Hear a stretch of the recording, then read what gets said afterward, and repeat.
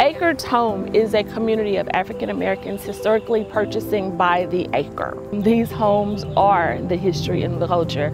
Primarily, these are old homes with older, elderly people living in them. And over the years, they've come accustomed to the wearing of the home or the damage that came a part of the home.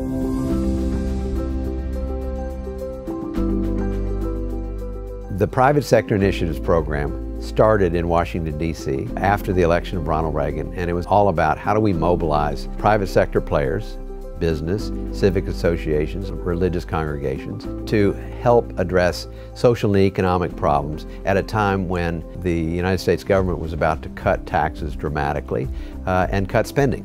Houston was one of the very few examples of where we created this new organization to do that. And I led this, enlisted some wonderful Houstonians to organize a Houston committee for private sector initiatives. And so that's how it got started. We launched it with 6 houses in the first take, and the experience everybody had was, this is great. This really can transform lives. And I remember going to one home, and it was just such an eye-opener. I mean, literally the only running water spigot in the house was like the hot water thing on the tub. Nothing else worked. I saw that and I thought, we have to do interior repairs. It just sort of became obvious that the more comprehensive we could be, the more transformational we'd be. It just made sense down the road for us to be part of rebuilding together. Don't take it all the way to the front because you can't open it. Rebuilding Together serves low-income homeowners who are working families, seniors, and veterans. I've been working with Rebuilding Together Houston for about 14 years now.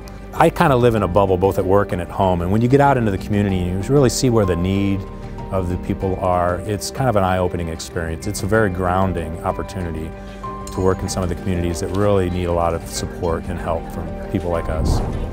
If we can keep the house in the family, seniors can age in place. 94% of the people we serve say they want to live their life out in their home. So the work that we do, it adds 20 years or more to the life of a house, so seniors age in place, and then they have the opportunity to pass that house, that financial asset, on to the next generation of their family. But they came out on a Saturday with a whole group of volunteers, and they've provided an air conditioner for us, a storm door, roof, air purifiers, wheelchair ramp for my mom. After Harvey, we decided to take a much more holistic approach to these houses, and we developed the 25-point safety checklist. Without that, these homes would not last, a couple of years in most cases, because usually they have water damage or wind damage, and once that happens, it's just a spiral downward. And so that's what we like, is we can leave the house in structural condition, it's safe, it's sound, and that's special. These are all things that provide a quality of life and a peace of mind that everybody's entitled to.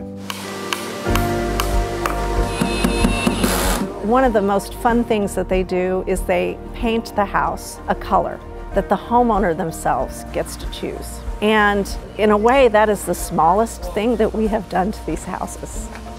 But to the homeowners, it sometimes feels like the biggest thing, because it reaffirms to them that someone really cares about them.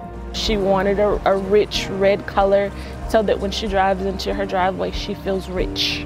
We've always felt that our work does a lot more than just clean up a house. We've always felt that it improves people's health, and we now have data that demonstrates this. She is thrilled. She's really excited. It gives her a sense of pride to be able to say, hey, I got my house done. They kind of get used to living in an environment over time, and then all of a sudden they see us show up and start making changes, and they just get the little twinkle in their eye. It uplifts the spirit of the entire neighborhood. I think what we've done is help save neighborhoods, strengthen neighborhoods, and extend their ability to stay in those houses. From the tiny little program it started out, to look back and say, okay, we've done over 14,000 homes around the city. That's a lot, and I hope it just keeps going. We serve several hundred families every year, but I estimate we turn away about 1,000 families or more every year. as well. You just want to do as much as you can. They're so thankful for whatever we do. It just sometimes feels like it's not enough. So. They are keeping families in their homes and keeping us in our family home as well.